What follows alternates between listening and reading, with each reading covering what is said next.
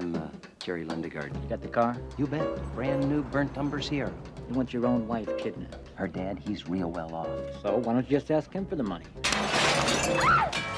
See, these are personal matters. Personal matters? Wait, it's Jerry. I don't know what to do. It's my wife. We gotta talk. It's something, Paul. Geez, it's terrible.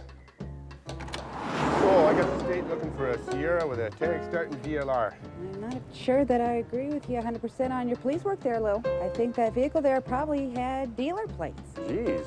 DLR? No, they said no cops. Here's the second one. So we got a trooper pull someone over. This a new car then, sir? Oh, it certainly is, officer. Still got that smell. There's a high-speed pursuit. We got a shooting.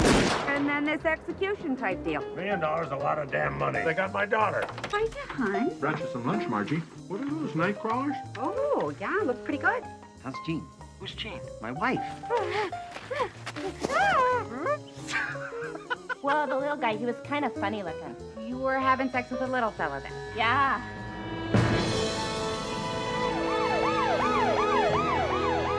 Mr. Lundegaard, you mind if I sit down? Carrying quite a load here. Where's Jerry? Got your damn money. Now, where's my daughter?